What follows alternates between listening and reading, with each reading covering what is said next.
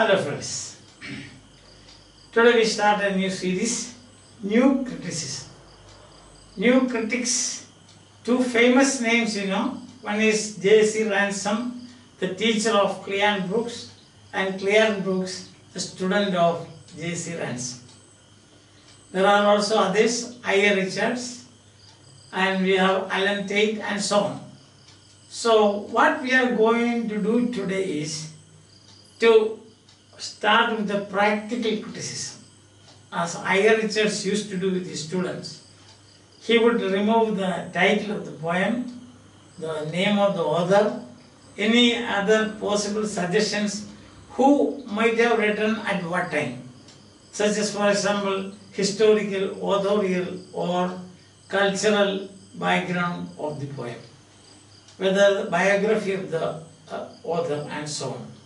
So before getting into the theoretical aspect of new criticism, I would like to present before you a piece of practical criticism, so that the two main points that the new critics advance, they are first the autonomy of the work of art and also close reading. Now we will attempt a close reading of few lines of a poem. The poem is very famous. The very first line, when I write here, you will know what the poem is.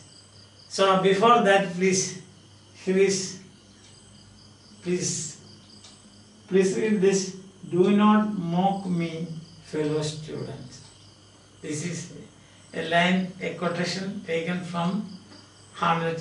So now you understand what I am going to do. Please do not mock me.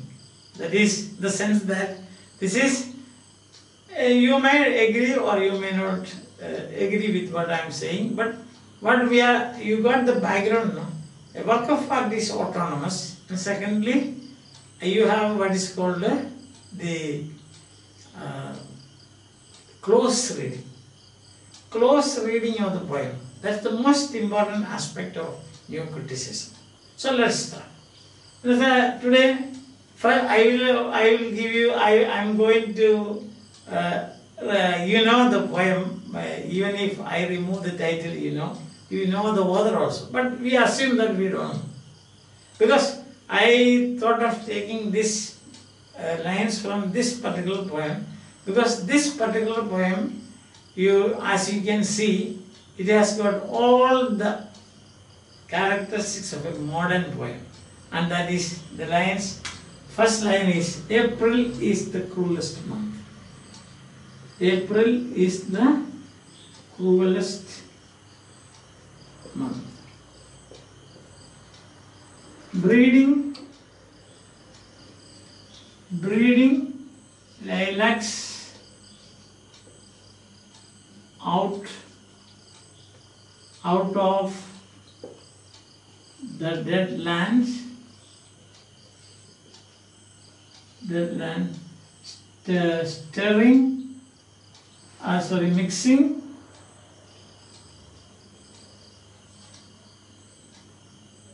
mixing memory and desire,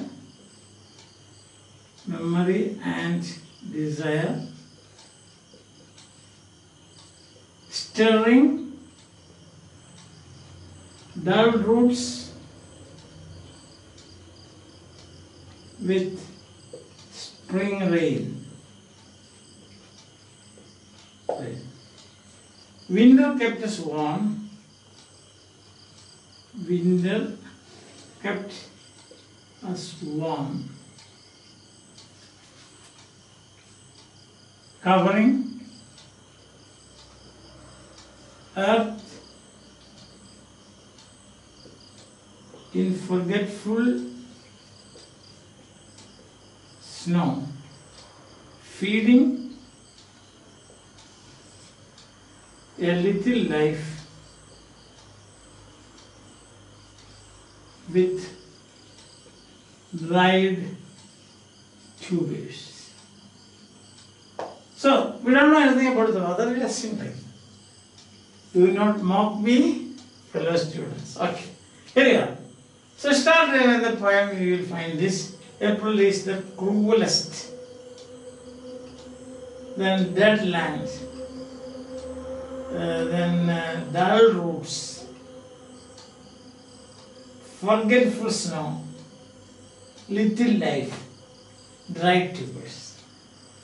What impression? What is the impression created in you? An impression, the way feeling of disappointment, disillusionment, very sad. Whoever has written this, either he is sad or he is mourning, M-O-U-R-N-I-S, mourning the destruction, or a stronger word, the extermination of a race or a civilization or a culture or whatever is good in this world. Isn't it? So that's the impression, no doubt about that. Don't think about any other thing. For example, I myself have given about 10 or 12 lectures on T.S. Wasteland, but the way I have done those lectures and the way I am doing now, this practical criticism, absolutely no similarity. You can go through that if you want. It's a totally, I also have forgotten all those. Brand new minds I too have when I approach this. So this is how you should approach the poem in a new critical style. Understand? So first point is that we get a disillusionment. Disillusionment. Nobody need to tell us. A critic need not tell us. The poem speaks. The line speaks. The lines speak for it. This is practical criticism. Okay. So we may not be able to complete the whole thing today. We will continue tomorrow. But for the time being, I am just giving an introduction. I'll take the next line. April is the cruelest month reading. Now, in doing practical criticism, what have we to do, both of us, is we have to find out how does this piece work. What is the end game? That is the goal of this line, these lines. What does the author want to tell us? Has he succeeded in doing this? What is the way of doing it? That's what we say about sushi and fabula. That is, fabula is the story, and sushi is the method. Isn't it? The method by which the formalists, the Setsuan, Todorov and so on, they are speaking about this fabula and sushi. Yes. Forget because whatever knowledge you have, you can make use of. Or you can say the story and how the matter and how that has been presented. The craftsmanship, all those things you can see. So these are the things that you have to explore when you get a piece. So we saw from this, we don't want anybody's help to find out that this is about some disillusionment, some degeneration, or some destruction, or some extermination, or it can be a civilization, it can be culture, it can be history, it can be human beings, or anything like that. So what happens is, these lines present before you a polyphony. Polyphony is, we borrow it from music, polyphony. Many sounds. Already these lines bring before us or speak in many sounds. But there is a unity. And what is that unity? Disillusion. How those phrases and words have been sprinkled and how we are attracted towards that, although it is a negative attraction. Okay, you get that idea. So this is what we call practical criticism. And then, so in practical criticism what happens is, or new criticism what happens is, you have to find out what the text does. what the text speaks to you. Not what a critic tells you, or not what the biography of the author tells you, or not what the cultural background tells you. It's very important. And then we take, so general idea we go. Now we enter into this labyrinth, see, and see the beauty of the craftsmanship.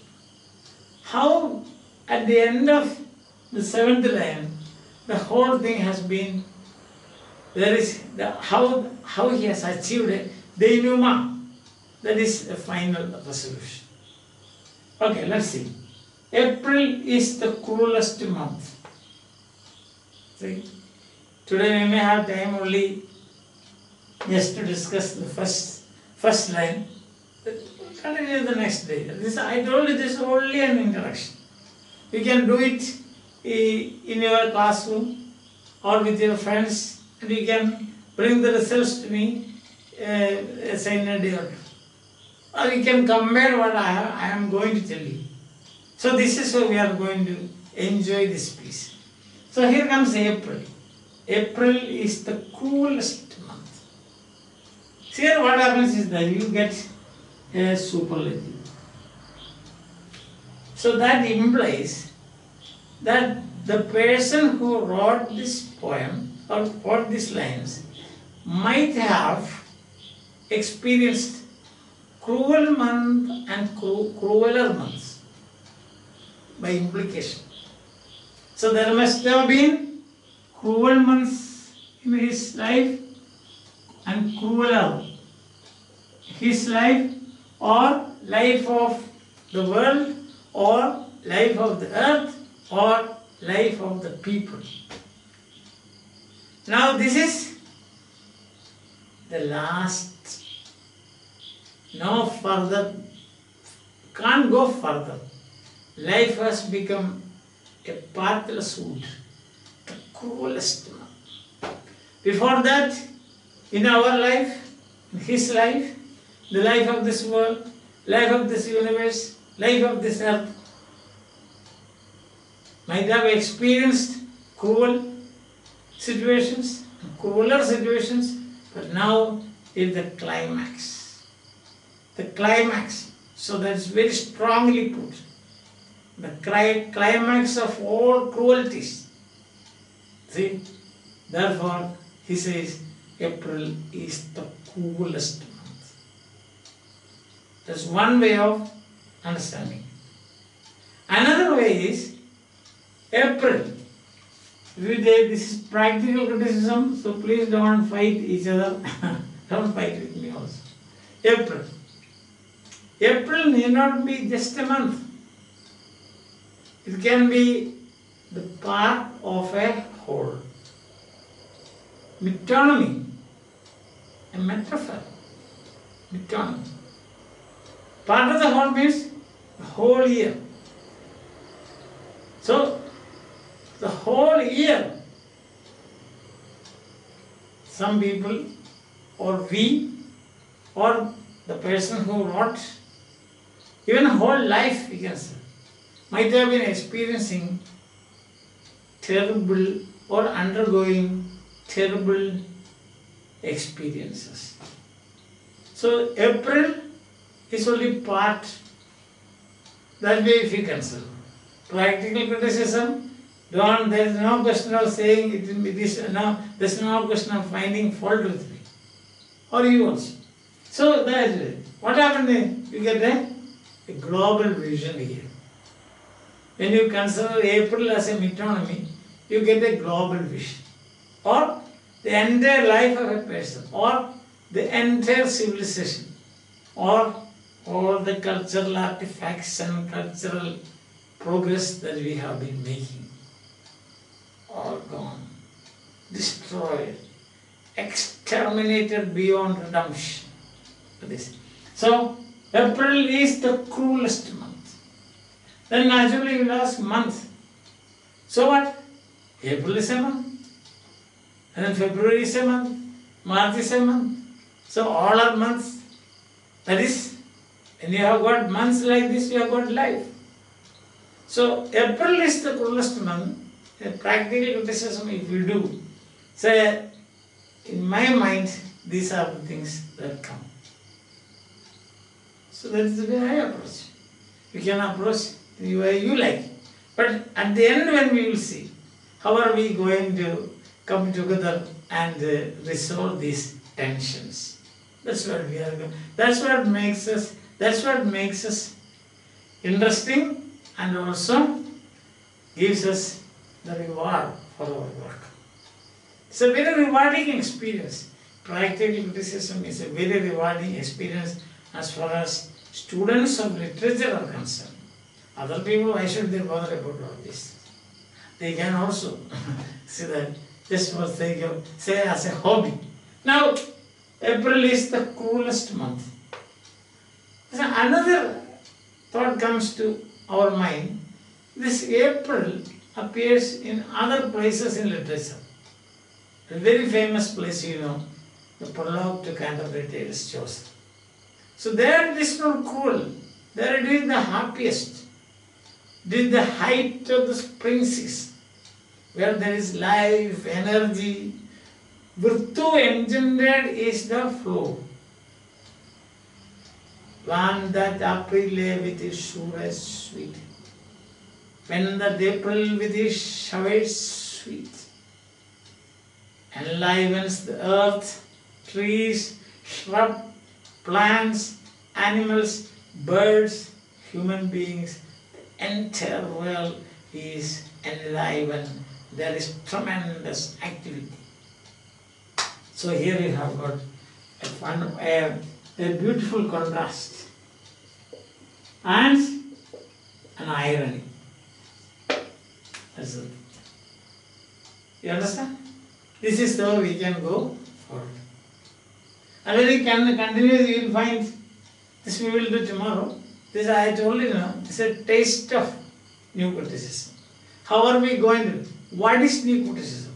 Instead of giving you the theoretical aspects of new criticism, I thought of starting this series by doing a practical criticism. Understand? That is like IRHS. He did it with his students. He did with his students. Right? So now you understood now what is practical criticism. Autonomy of the text also means all the other things removed. Clipping. You clip author, history, culture, author intention, all those things. Intentions of author, how the readers respond, forget about it. It's your own idea. It's your own brainstorming. So we will continue with this tomorrow because today is already 15-20 minutes as I told you. Further if you go, it will be, it's a brainstorming and so you will get tired. And therefore, the time being by, have a nice time, enjoy your life.